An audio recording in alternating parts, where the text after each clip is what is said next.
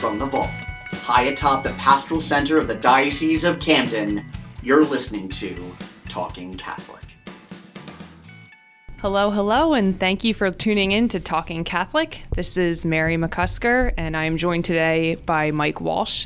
We are recording this on August 20th. It is the end of August, and I was at the store last night, and I saw Halloween decorations, Mike.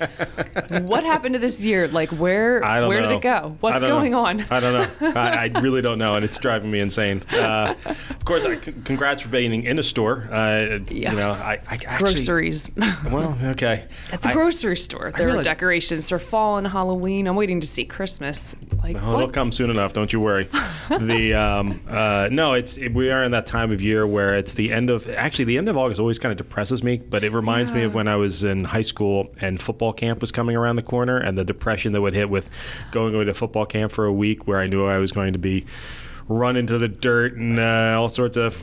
Your body is put through such terrors and being around all the guys. I forget that you were a football player. I was, yes. I can't picture that. My current 245 pounds can be directly related to my life as a high school. You just said your weight on a podcast? Yeah, what do I care? God, men can just throw that number around like it's I am nothing. 6'2", 245, and 48 years old. What's your blood type? O positive. I don't know. Now we know way too much about Mike Walsh. But you know, it's so funny. I'm actually very excited today because we're talking about Really? I really am. I'm very excited. Usually I'm the peppy one, and you're just... Yeah, I lack pep most of the time.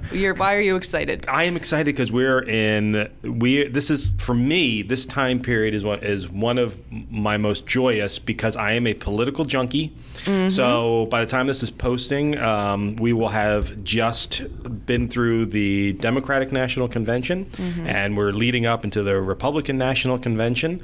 And this is like Super Bowl, the Tony Awards, the Oscars. But those are actually joyful. I don't know if that's the right word for this current season. It's more dread and anxiety and, what's going to happen. Well, here's the thing is that I got into politics as I'm using air quotes right now as a fan, but as an interested person back in the early 80s. Like I remember the 1980 election, which was, I think, almost 20 years before you were born, Mary.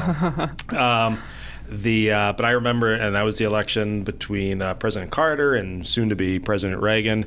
And my mother had just met President Carter on a tour of Gloucester City, as a matter of fact. No way. Yeah, and so he was part of the usual pre-election tour that he was on. He was in Gloucester City. My mom had to make the decision whether or not to shake his hand or take his picture.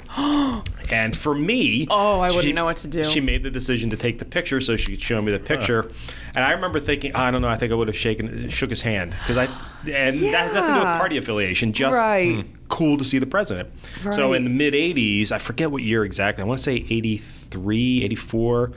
President Reagan came to Glassboro, New Jersey, which was one town over from where I grew up in Clayton, and I think he was visiting as part of the commencement exercises for Glassboro High School. So I watched the Marine One come in and land, and he walked off, and that kind of formed my political appreciation.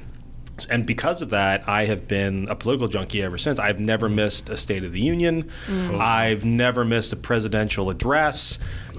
Press conferences and stuff like that, you'll miss all that. But like a major event that the president speaks, I never missed any of that stuff. And I find it fascinating. And I always kind of thought my career arc would end up kind of similar to what it ended up as. But my goal as a young person was to become a chief of staff for some political person, governor, senator, president, something like that. I think I still have a chance. I could see you doing that. It's not too late, Mike. No, it's not. It's not. And then when the TV show The West Wing came out, which I still think is probably did the best job of showcasing what government life was like from a dramatic perspective, but all the ins and outs. Like I was really invested in that show, and I thought it was outstanding. And aside from being very well written, it gave you a good insight. And now, as an old man, I follow 245 pounds. I follow all of these political blogs. Like I go out of my way. I'm like, can I find a conservative-leaning one? Can I find a progressive-leaning one? I want to get both sides of the same argument. Right. That's a rare thing, Mike. And this kind of leads into the discussion we're going to have. Is, I make a point not to watch pundits. So I try to find raw news, and then I discern, using my experiences in life, and determine like where I fall into whatever we're discussing, whatever topic we're discussing. It's not always so simple. It is. It involves, a lot of brain power, homework, research. It's a lot, and that takes energy and time. And a lot of people aren't really willing to do it, including myself. It's easier to just have a black and white perspective about things, pick a quote side, and stick to it and attach your identity to it. But I have a lot of respect for people who take the time to tease through the gray area. Yeah, where most people think of Twitter is this horrible universe. For political junkies like me, it's fantastic because you actually do hear so many different perspectives. Right. The key is finding ones that are intelligent and well articulated. That is oftentimes difficult to find on Twitter. And done in 240 characters. Yes, also, we live in a world where our attention spans are no more than that. But I specifically look for people who talk about who will link to articles that show a perspective, and particularly from ones from magazines and stuff that I don't necessarily follow as part of my regular course of acts. Like I'm not a New York Post, Wall Street Journal, New York Times kind of guy, Washington Post kind of guy. Like I'll try to find more esoteric magazine articles, long form articles, things like that, other podcasts, things like that. So anyway, so I say all that to welcome our guest, who I'm actually working on a couple of not political, that's not really the best way of putting it, but politically focused projects with him. So we have Matt Davis with us today, who is the director of the Office of Life and Justice for the Diocese of Camden. Welcome, Matt. How are you? Thanks, Mike. And let me start by saying you could be the chief of staff for my office, and that would fulfill a vocational need for you. Problem solved. Well, all right. I can't figure out how to. Matt and I have had to work a lot together this summer, and I'm kind of shocked he came on the podcast because I've spent a lot of my time speaking very directly to people lately, and I'm actually surprised anyone wants to work with me right now. But Matt's been a good sport about everything. Actually, Matt's going to come back in a couple of months to talk about another project that we spent a lot of the summer working on, but we're not really ready to announce it yet. But we wanted to talk about a couple of national politically focused projects that have come out through the USCCB, specifically a program called Civilize It. You want to tell us what that's about, Matt? Sure. I love just the title on one of their pages. They have a pledge for civility. It says, "A divided country fights at the dinner table, political vitriol. What does it mean to love our neighbors in the midst of such a climate?" I was telling you earlier that I had a conversation with a friend recently. It was just by text, a great way to have a deep and thoughtful conversation. And he shared with me something I didn't agree with, kind of about morals and politics. And I quickly wrote him back, telling him how he was wrong. And then he quickly wrote me back and sent me like a link to an article, a link to a YouTube video. I started to watch and was like, this is ridiculous. I quickly responded back. And then went back and forth for probably 10, 15 minutes. Nothing was accomplished. I didn't listen to one thing he said. I was telling him he was wrong before he finished writing. And, it's a good friend of mine from growing up in Millville. So now I'm left with, I really don't want to talk to him right now. He doesn't want to talk to me. Right. And the question is could there be a better way we would have done it? Right. And I think Civilize It is trying to say, how can we have these needed conversations about morality and politics and faith, but do it in a way where we can keep our relationship, keep our unity. I grew up in a divided household. So my father came from a longtime Democratic family. My mother came from a longtime Republican family. But you'd never know it because they never talked about it. Really? Oh yeah, they would not talk politics with each other. Well, I know. Your parents are. I'm not going to get into it about my dinner table conversations, but so they both talked about they didn't talk about their political views. They didn't, and their feelings were they knew that their votes would always cancel out, so they figured it wasn't worth having a fight about it. So it was perfectly fine. And for anyone listening to the podcast today who's hoping that we're going to give you some perspective on who you should vote for or what our own personal perspectives are on the issues of the day, not going to happen. That is not really what this podcast is about. There are so many people in the world that are more than happy to tell you what to do. We just want to talk to you about how to do it, and how to do it in a way where you can help yourself by learning, and you can help others by teaching them, that we don't have to, like Matt resorted to earlier this week, angrily, telling other people that they're wrong, even though, in your heart of hearts, you may feel that they are in fact wrong. If I can give you a little bit of insight in my own perspective. So by my nature, by my job title, I'm a public relations guy. Mm-hmm. I am very much a propagandist, right? So it's what I do. I promote the Catholic Church in a full-throated way. Most of the time in things I believe in, and sometimes with things I may not hold the exact same views about, depending on what the view is, and I admit that. I'm a human being. A good sinner as I am. But what I have learned in 20 years of doing public relations is what Matt did with his friend never works. It just doesn't. People, when a person has a strongly held belief, it is next to impossible to impact that belief in just one text, one tweet, one conversation. It takes a long time of accompanying a person, really talking to them and understanding why they feel the way they do, and why you might have a perspective that they're able to walk down a path and find themselves understanding the same thing you do. Right. I know that sounds like a kind of a frou-frou way of explaining a situation, but it really is. I mean, scientifically, using brain scans, that is the way we work. So I talked earlier about the DNC and the RNC. The DNC and the RNC are giant propagandist platforms for 4 days apiece. They're not really intended for the rank and file, commoner voter, civilian. They're intended to gin up their base, really get them excited about whoever their candidates are going to be. And that's fine. And we should, as normal voters, watch them, but we should watch them with a grain of salt, realizing that it may not, if I'm a moderate, it may not be targeted for me. And if I'm a Republican watching the DNC, I know that I'm probably not going to be impacted by that. Right. But it's good to know what the other people are saying, and it's good to understand that there is an underlying message and that you may not be the audience in mind. So there are literally college courses that go on for years that talk about this stuff, and I've taken most of them because in addition to being 245 pounds, I also have a master's degree in public relations. I can't believe that you just keep throwing that around. That's a good point, though. I mean, a question that... So for our listeners, Mike told me, I think, 24 hours ago that I would be on this podcast. I said, why me? You know how easily I fly off the handles and get so heated. But you know what?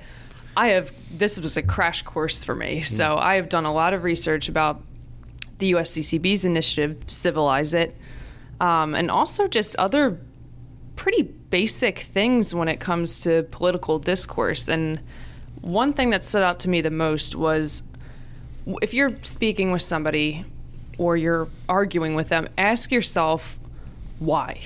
What am I trying to accomplish here? Am I angry? Am I passionate about something? Am I trying to, prove a point? Am I trying to change this person's mind?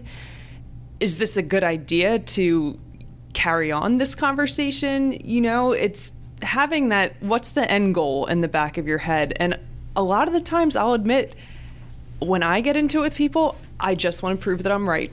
I can't say that I'm actually trying to change their mind or make them more enlightened. I just get so heated, and I want that to be heard. And that's not a good way of doing things. It isn't, but we do need to respect the fact that it is, in fact, human nature. And we are very much humans who are capable of reverting to our base instincts, which are, something that I believe in has been threatened, and I'm going to lash out at it in a fight. And it's not that my belief is wrong, but we may not be finding the best way to articulate it. There's a podcast I like to listen to called 538. It's part of a website. I've heard of that. Yeah. They are data oriented. They don't get into a lot. They're not really like punditry. They're not punditry at all. They get into polling and understanding why people make the decisions they make. They create a model to predict, what will happen in elections and stuff like that. So it's all very scientific based. One of the co-hosts, or one of the hosts of their podcast, their 538 Elections podcast, is a guy by the name of Galen Druk. And I was listening to this podcast, I don't know, about, I want to say 6 months ago. And he said his father has a quote. Actually, this goes all the way back to January. I wrote it down. Wow. His father, Galen Druk's dad, has this quote. It says, "Measure response by how it serves your goal, not by how it serves your fury." Love it. Isn't that great? It. That's a great line. That's the perfect way of saying it, and right? Because if I'm having a conversation with someone, I really want to help them come to maybe a different conclusion. Yelling at them is never going to be the way to do it. Right. Telling them they're an idiot is never going to be the way to do it. It doesn't matter that they are, in fact, an idiot. Telling them that they're an idiot is not going to be helpful. The ad hominem is just, that's probably the worst thing you can really do. Is. It really is. Name-calling, mudslinging. You're not going to win an argument, which is why this Civilize It program initiative is such a great way of doing it. Right. Matt, can you give us some other sort of perspectives that Civilize It endorses? Yeah, I think it's an option for dialogue and listening. Crazy it is as Catholics, an option for prayer and bringing some discernment and some reflection. I think of the idiot calling. Why do we do it sometimes? Sometimes it feels good to call someone that we disagree with an idiot, but does it serve the goal? In some ways it could be selfish. It may feel good for me, but if it's about advocating for something we believe in, if we really want that thing to change, it's not effective in doing that. So it might feel good to call someone an idiot sometimes, but it doesn't serve the goal. So unity of the body of Christ. I just read a quote from Pope Francis, which is, "It's not about our opinions or beliefs what unifies us. It's the Holy Spirit that unifies us." So we have to stop thinking we're only in community or friendships with people who agree with everything we agree with. We've got to make space for differences, which ultimately we can learn from. Everything has got great nuance in it. If we listen to each other, we can learn new perspectives and hopefully have a mutual conversion of each other. And it doesn't. I'm sorry. Go ahead. I was just going to say, and to that point, Matt, about just looking at some of the language for this Civilize It. My first reaction, and I think I said this to you, Mike, was, yeah, be civil, be polite. But what about the people who shouldn't have a platform because they are that hateful, And so I'm thinking, so what is this really going to be about? Is it no more than be polite and respectful, turn the other cheek? It's more than that. And it answered my question about, what happens when somebody does become, really hateful or whatever it may be. But in the Civilize It language, I keep seeing the word dignity. And I think that's so important, where, one, we have to recognize human dignity in the people that we are arguing with. Recognize them as people. They don't need to have our respect. They don't need to agree with our opinions. They have dignity, though. And I like how they also included, as part of the pledge, everybody can find this on the USCCB website, but there's a line in there, "I will stand up for my convictions and speak out when I witness language that disparages others' dignity." Yeah. And that was such an important line. Of course, it doesn't come so naturally, but recognize the dignity in others. But that does leave room for advocacy, when others' dignity is threatened. Yeah. There are such examples in our history of politicians, but also human beings, who have been able to advocate for their perspectives in a way that was wholesome, joyful, loving, without giving up what their core beliefs were. And this isn't a conversation that you should give up your beliefs, or that you should necessarily even back down from them, or give an inch in any way, shape, or form. It's a conversation in making sure that we, particularly as Catholics, that we join the fray the political fray, but we do it in a way that showcases the goodness, the joy, the Christianity of our faith, and not in a way that makes us look like we're pushovers or, the word of the day, snowflake. We're not snowflakes about this kind of stuff. That we intensely believe it, but we know that we don't need to call someone using profanity. We don't need to denigrate their person, their family, their background, their style, the manner in which they dress, their gender, the color of their skin. Any of these things that are such easy targets for people. Unfortunately, people will gravitate to that when either they've reached the end of their argument, like they've said this thing 16 different times, and we don't know how else to tell it to you. Right. So at this point, I just have to call you a terrible name because that's why we have to end this argument. It's like, no, and it's not easy. To live like this is not easy. Like, no. So I do public relations for the Diocese of Camden, right? I get a lot lot of letters. Letters, emails, phone calls, text messages. You probably get a carrier Facebook pigeon comments, in the Some from me. some from Matt, tweets, everything under the sun that you can imagine has come at either myself or Bishop Sullivan or someone. Some of the overflow comes to me. Yes, to be fair, it does. Yeah, particularly anything related to Catholic Charities. That's Mary true. certainly Yeah. got the joy of that when Catholic Charities was working at particularly at the border over the last Right. couple of years and working with the refugees. You'd be surprised at very hot topic. how many unchristian comments will come from people who otherwise seem to be Christian human beings. Right. And that's hard. It is. Oh, it's- I've developed thick skin. I'm sure you both have too. Especially you, Mike, the seasoned PR guy. I don't have organs anymore. It's just thick skin. But I mean, it's hard, and it makes you think like, this is coming from people who are Catholic too. Right. This is just, it's sad. There are days, right, when you get angry. There are days when it's just really, really sad. But what gets me through that, and I always call back. I want to hear what they have to say. I take note of what they say. Some people just want to be heard. And you are giving them dignity by giving them a voice. And it's also helpful to remember that sometimes the people who speak out the most have the most vitriol in their tones and language. They're the minority, Right. I think.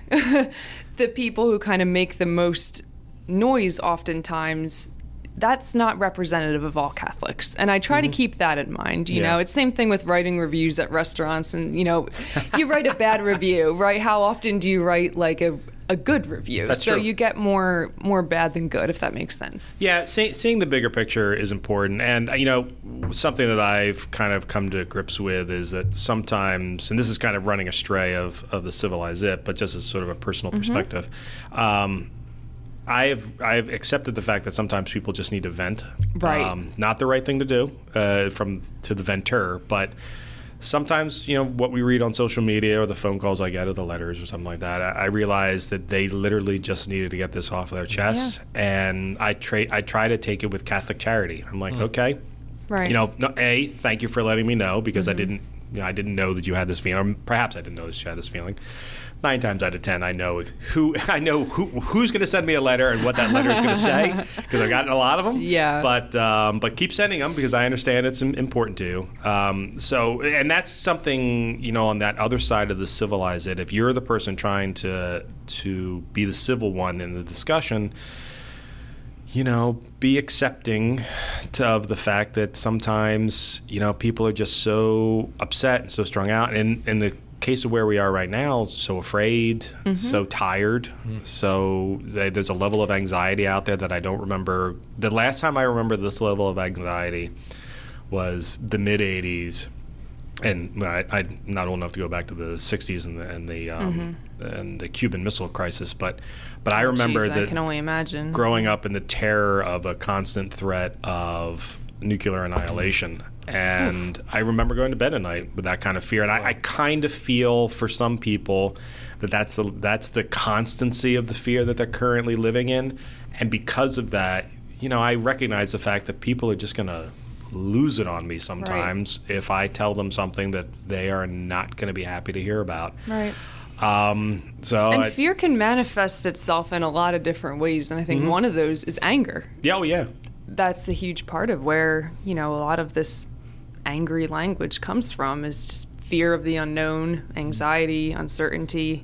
And another pithy thing to remember, we're throwing out a little pithy things for you to... You said that word a lot today, Mike. I do. Well, there's a lot of pithiness in my life. Wow. His weight and pithy. That's going to be the word of the day, pithy. Yeah, right.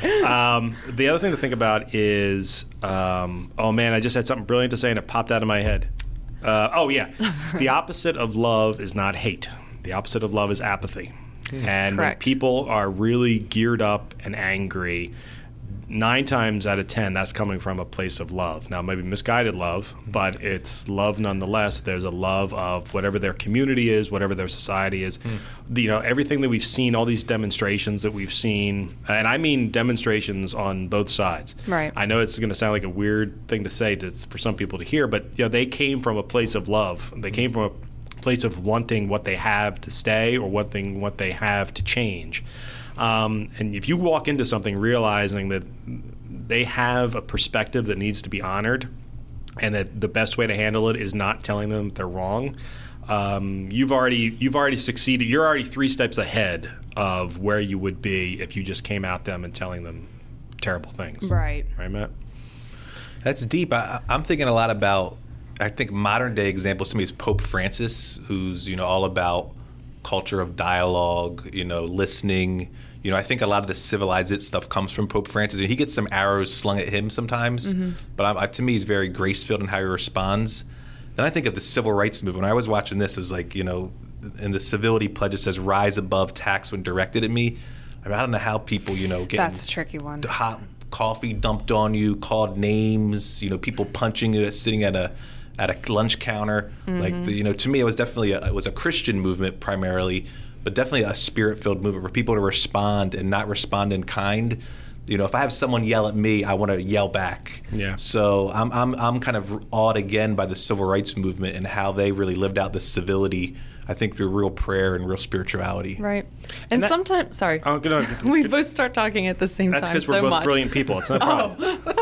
And we both have the same mistake that we make the same mistake that Matt makes. What? When his thing is like he was thinking about his next response without listening to what the person was saying. I was listening to Matt. I can tell you exactly what he just said. I was going to say speak I was for listening yourself, to that. Mike. I was just going to Well, talk now about, I don't remember what I was going to say, so you go I first. talked you out of it. The power of prayer. I mean, it really is an important element of some of these things. Is taking that moment to breathe, to say a prayer. I don't do it nearly enough. There are 2 things I don't know enough. I don't pray enough, and I don't read the litany of humility enough. Because I definitely don't have enough humility. But it really is true. You take 10 seconds to say a prayer and then go back to whatever it is, however you're going to respond. You may not be able to do that in the moment, but maybe before you send an angry letter or something like that. Isn't there a prayer that goes with this? There is. I have it right in front of me. Could you pray it, please, for us? Absolutely. And you know what? It reminds me a lot of the prayer of St. Francis of Assisi. Well, I'll just read it. Go ahead. The name of it is Make Me an Instrument of Your Peace, a prayer for civility. Lord, make me an instrument of your peace. Where uncivil words prevail, show me how to model love. Help me remember the God-given dignity of all and invite others to do the same. Show me how to build bridges and not walls, and see first what unites us rather than how we diverge. Let me seek to understand before asking to be understood. Give me a listening heart filled with empathy and compassion. May I be clear in sharing my own position and respectful and civil in describing those of others. Let me never tolerate hateful ideas. May I invite all to charity and love. Lord, help me to imitate your compassion and mercy. Make me an instrument of your peace. Amen. I love that. That is beautiful. I love it too. Come to think of it. It's the St. Francis of Assisi prayer, based right? off of that one, yeah. And that's always been one of my favorites. Yeah. A good reminder, Yeah, I agree. And come to think of it, it's also a reminder that on this show, we don't pray a lot. We're a Catholic podcast that doesn't pray a lot. The Talking Saints podcast does, but this one doesn't. And it's mostly because I'm usually talking and, I eat up all the time before we get to a prayer time. So I probably should start including prayer in it. Now, So the Civilize It initiative is sort of one thing that the USCCB does. The other thing that they do, and this is where I go back to, just because we're Catholics and we should, as good Christians, be taking a Christian approach to politics, that doesn't mean we need to alter what our beliefs are and what we in the Catholic Church hold as truths that should be informing our voting practices. And because of that, the USCCB puts out something every year, and it's usually updated for each election. It's called Forming Consciences for Faithful Citizenship. So there's an initiative for faithful citizenship. And fortunately, if you Google it, it'll take you right to the USCCB site. There's PDFs. There's things for parishes to use, dioceses to use, people to use in their own personal life. So if you haven't done it, I encourage you to go to it. It's part of the, you can get to the Civilize It initiative from there as well. But there's a main PDF. It's like 53 pages long, and Wow. it's all. So obviously I can't go into detail with it now, but it's really things that as Catholics we really need to discern, think about, and determine once we get into the voting booth, or, if the case may be, mailing in our ballot. It's the first time I've ever had to say that. Right. I've voted in every single election in my entire adult life. I've never missed one. You like getting the little sticker, Mike? Do you know, not to distract from going on my little faithful citizenship thing, sorry. but I've only gotten the sticker once because I go. Me too, actually. Well, then again, there's only been. You're Can much count younger on than two me. hands, yeah. I go so late in the day that because I usually do it after dinner. They're always out of stickers, but I hope you get one this Thank year. you. Or who knows? I might be mailing it. We don't know. Oh, Maybe yeah, they'll that's send right. me a sticker. That's right. But I always bring mine. Since my son has been born, he's now 12. He's accompanied me to 3 presidential. Well, by the end of this year, or by the election, he'll come to 3 with me. But he's come to every election, and he always comes into the booth with me. We have a discussion on who the options are. I ask him his opinion. He tells me his opinion. Sometimes it's just based because he likes the name. So oftentimes I ignore his opinion. But we have a good opportunity. The ballot That's workers. Good, it is. Yeah. He's been watching the DNC election, or not all of it, but parts of the convention with me. He's going to watch part of the RNC convention with me next week because I'm such a junkie. But it's been great. He does not listen to any of my political podcasts, though, which is probably for the best because some of them do have very strong language in them. That will not be found in ours because we are civilized, and we are not talking about punditry. Right. Matt, you're actually working on a project in the diocese, which we're not really ready to promote yet, but it is going to be happening most likely sometime September, October time. You want to give an idea of A, faithful citizenship, and B, this program we're going to roll out? The Building Intercultural Competence for Ministers? Nope. That's the one where it's going to come out in a couple of months. Oh my gosh. The one we just got off a Zoom call about. Civilize It. So many projects. Citizenship. Okay, I'm trying to read your mind. Yeah. The webinar. So we're looking to put together a webinar. Yeah, we're going to have a webinar with, in conjunction with St. Maximilian Kolbe, really combining Civilize It with faithful citizenship, which makes sense. Faithful citizenship is, forming our consciences for voting. And Civilize It is when discussing our political views or our views about morality, doing it in a way that still uphold our the dignity of all people. Faithful citizenship. I like in the little after the colon, it's like forming consciences. So that means sometimes our consciences are already formed. So this means it should be an ongoing process. We should never stop learning and reflecting and praying, and we should always be open to new things. I love my grandpa. He died at 98, and my grandpa didn't have a new thought from probably 80 to 98. So he was formed. So to me, I think we should always be in the process of being formed and learning, be open to the inputs of others. So forming consciences means we're in that process of still learning and being formed. So it's really an invitation to not be hardened in what we think, but to be open to conversion.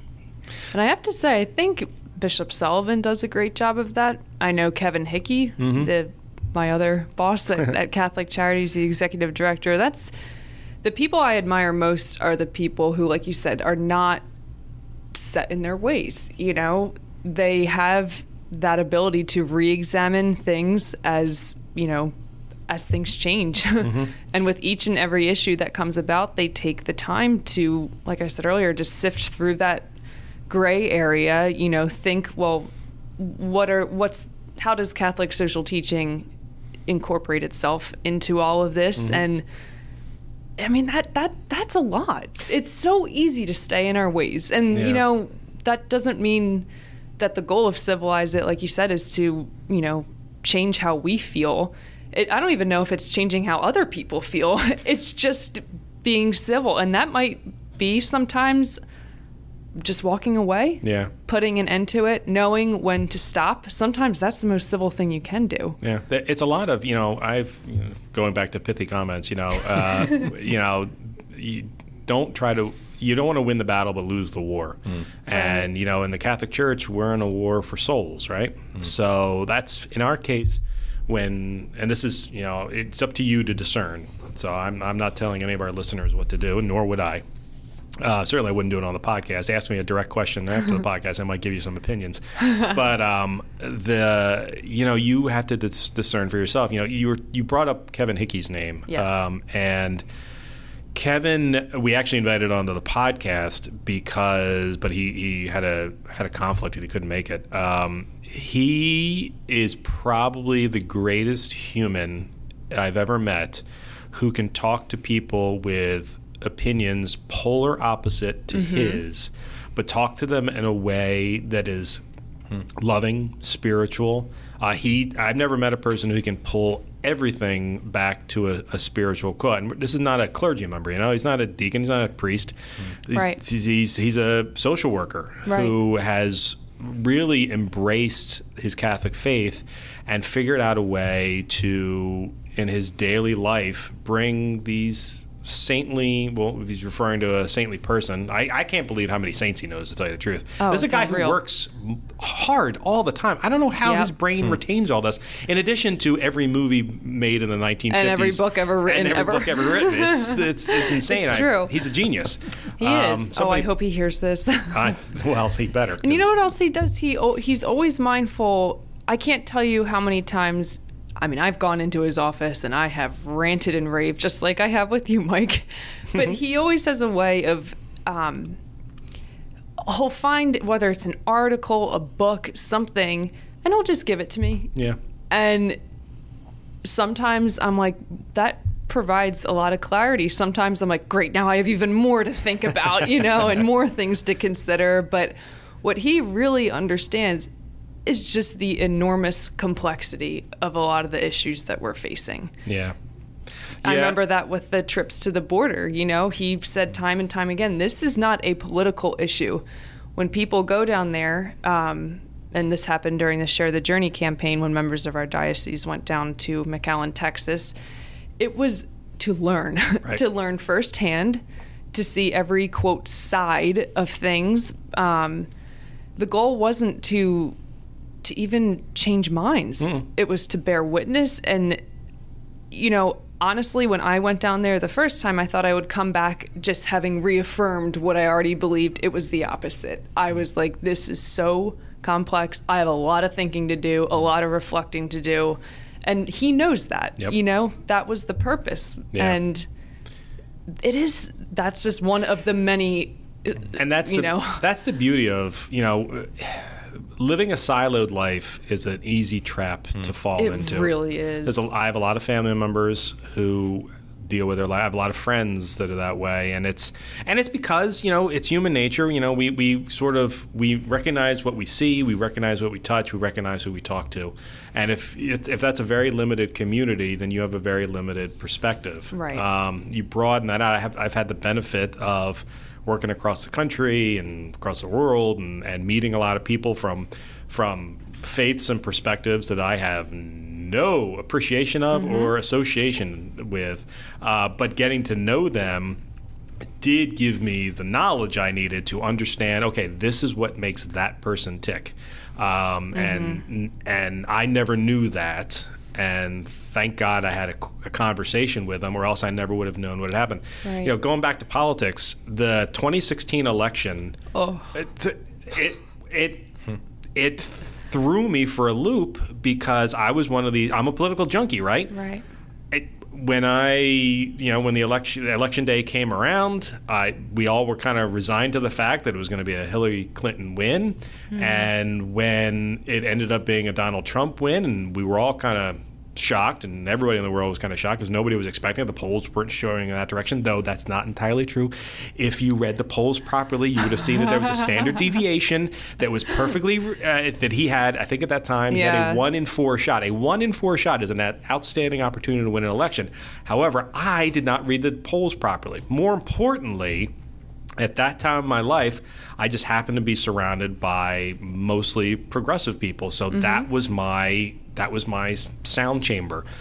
It didn't even occur to me that there was a population in the United States, particularly in Middle America, that had a completely different perspective on what their status in the country was, and would vote Republican where it just seemed like such a cinch that the Democrats were going to win.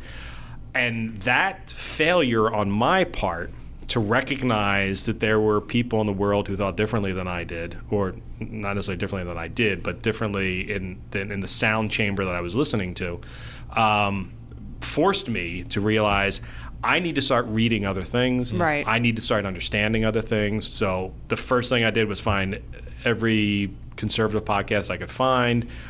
There's some great documentaries out there too. Great documentaries. Yeah. There are great places where we can learn more. Now, I tell everyone to take everything with a grain of salt. Everything, including this podcast, is coming to you with an inherent bias to it. And once again, it goes back to human nature.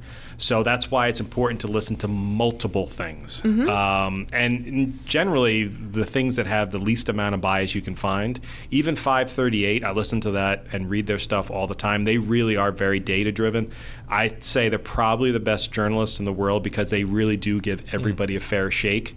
They for the most part, they kind of called they accepted the fact that Donald Trump had a high likelihood of winning the election in 2016. They didn't call it for him, but they said that there was a high probability. Find those things that, won't make you throw up. But because some things that are out there, like I'll listen to and go, oh man, I can't believe I got to force myself to listen to this because these people are insane. But listening to that insanity is important because it gives me, I now understand. I am by no means a progressive, but I now have a much better understanding for why progressives think the way they think in terms of policy. I also now have a much better idea of why very far right-wing people have the perspective that they have and why it was created in them. And it benefits me as someone in the Catholic Church. I'm going to let you in on a little secret. The Catholic Church is, as I tell everyone, is 50% Fox News watcher and 50% MSNBC watcher, and you can kind of figure out what that means. Liberal and conservative. So as a member of the Catholic Church, which, people love us when we're pro-life and oftentimes are not particularly fond of us when we're pro-immigration and vice versa, it's difficult to speak globally to a community that's just like the United States and kind of split in half. Right. So we have to figure out ways of doing it in a way that respects even if we're promoting a Catholic perspective that they disagree with, we need to do it in a way that respects the person who's listening to it, and hopefully will bring them to understanding why these Catholic truths exist. And it's an uphill climb. It's not an easy thing to do. I'm probably one of the better people in one of the, not better, I shouldn't say better. I'm one of the more seasoned people at doing this, and there are still times I'm flummoxed by it. I'm like, how am I going to pitch this in a way that isn't going to create some incredible vitriol? Yeah. And sometimes you can't. Sometimes you have to put it out there and just realize people are going to hate it. Right, exactly.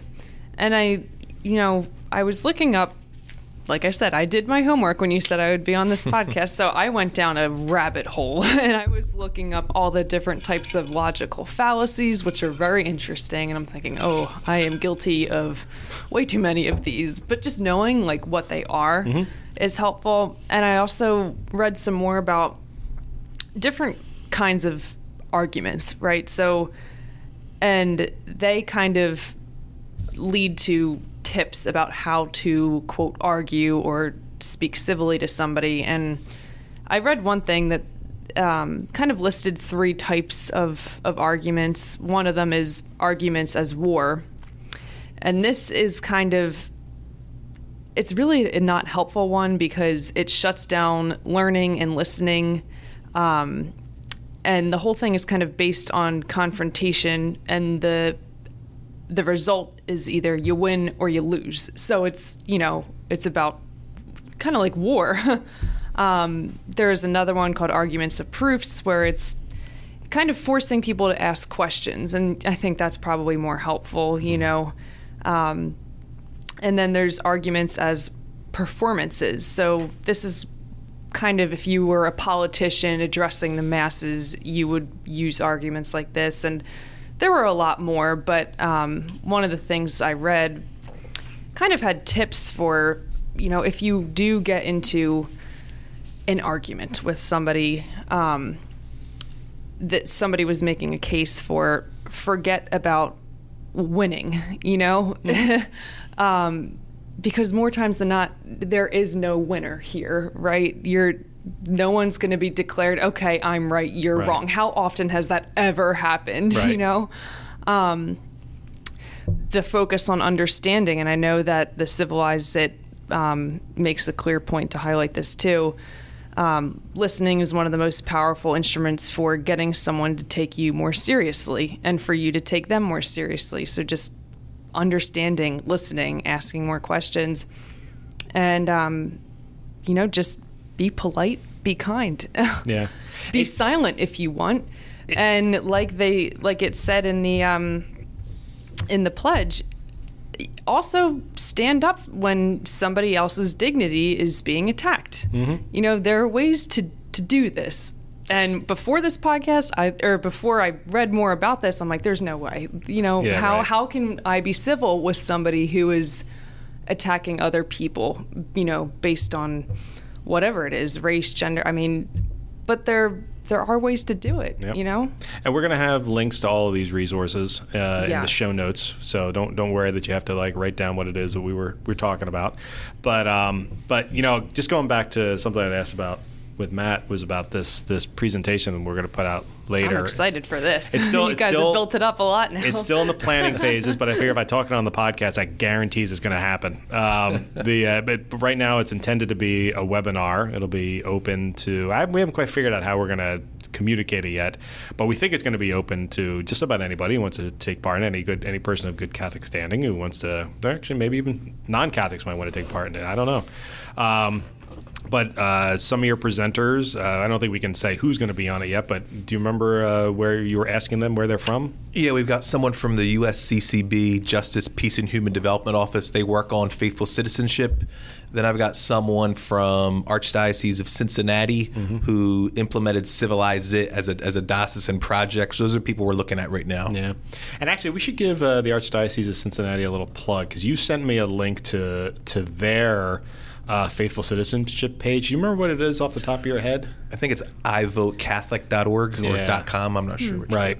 So I read through it, and Matt was saying, should we share this? And I went, I think we should steal it. And dioceses are very, hey, listen, I'm always happy that when someone steals one of our ideas that we have out there, there's the best form of flattery. I got news for you. Since we started our podcast, there's a lot more diocesan podcasts that are in the state of New Jersey now. Is that so? I'm taking credit for that, yeah.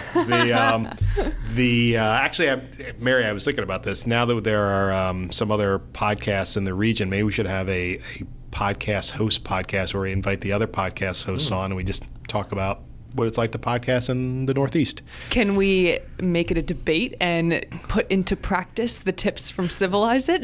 Well, I mean, whose podcast is better? We could do that, but we know it's ours. I mean, why do we? We'll just make ad hominem attacks instead. No, it is ours better because ours is the least produced, so I know ours is better. You know what? And before I forget about this, I wanted to bring this up too. There are a lot. So we've given you some tips for reputable Catholic discernment opportunities. However, this being the world that we're in right now, there are a lot of people claiming to be Catholic entities that don't have any particular connection to the USCCB or a diocese or anything like that. Oftentimes they come as mailers to your house, but they usually have social media outlets as well. I'm going to encourage you, when you get, I'm not saying that what they have in them is necessarily wrong. I certainly haven't seen everything that's been put out there. But if it's not coming to you from a reputable source, something that you can actually go to and see what their beliefs are, what forms their beliefs, if it's coming across to you as a politically charged, mailer or email or phone call or something like that, I'm going to encourage you to really think about it before you take a sort of hook, line, and sinker. There are a lot of people out there that want to take advantage of our Catholic faith, perhaps by only pointing out one or two elements of it, when, let's face it, we have a very rich Catholic faith and tradition that's formed by centuries, millennia actually, of Catholic thought and teaching and scripture. Make sure that whatever you're using to discern is really coming from a reputable source. I can tell you that the Diocese of Camden, nor just about any diocese in this region, sends out mailers to for political involvement. Our priests in the Diocese of Camden and priests across the country are, none of them are supposed to, and they better not be, and if I find out about it, preaching from the pulpit, but they certainly make available to their people, flyers and PDFs and things that come out of Matt's office specifically to help us as Catholics discern how we're going to vote in an election. So right. I'm just encouraging you to keep an eye on those things that may show up unrequested. Right. What you just said about mail, you said on the internet too, and that is a whole other discussion. I mean, elections and political discourse in the age of social media, I mean, you go on Facebook and sometimes it's like it's bloody. People are just attacking each other, and so this is everything about the Civilize It is helpful to keep in mind, in the context of being online. When you don't see the person behind the keyboard, it's it's easier to attack them. It is. And if you have a question about this kind of stuff, Matt Davis is available to have a conversation with at any time. Or if you're ever angry at anything, just call Matt. By all means, don't call Mike, because he does it enough. But if you legitimately have a question, or you want Matt to come out to your parish or your school and maybe have a discussion with you, or use him as a resource somewhere, his office page can be found on camdendiocese.org, and his contact information is on there, so you're able to reach out to him. I believe his email address is matthew.davis@camdendiocese.org. I have no idea what his phone number is, because who calls people anymore? What kind of things are. But you can certainly text him at. No, just kidding. I'm not going to give out his cell phone. But I don't even know if I have it. But I mean, just as we're kind of closing in the last couple of minutes, Matt, is there anything you really want to hit home one more time before we stop? I think piggybacking off Mary a little bit, and one thing of those flyers is they're already formed. They're trying to tell you what to think. And in faithful citizenship, it's about forming your own conscience. So whose conscience are we to form? Our own. It's not our business to tell other people what to think or do. We can invite them, like us, to enter a prayerful space of reflection, study, things like that. But anything that's telling you what to do, that's not the idea. We only form our own conscience. Invite and share with others what we think, with civility, with passion, but we're only responsible for forming our own consciences. So I think we focused on that instead of forming other people's consciences. It would do a great service to the church. Yeah. And if you need a showcase of that, the three people at this table probably don't agree on much, and yet we have a very good work. That is really true. But we actually have a very good working relationship because of that mutual respect. So I was someone who was not like that for most of my adult life. Certainly when I was Mary's youthful age. Well, like I said, I am not qualified to be on this podcast. You know how I fly off the handles. But I was a ranter and raver back then, and it took me a long time to get to this part of civility. But I hope we haven't been too preachy with you. and that our listeners have will get gleaned a few things out of this to that they might help them in the next couple of months. And check out Civilize It on the USCCB webpage. They have everything from, gospel teachings to advice. I mean, it's really worth checking out. It really is. So everybody, thank you for listening. Matt, thanks for joining us. Mary, thanks for co-hosting. Thank you. And thank you all for listening, and we'll talk to you next week.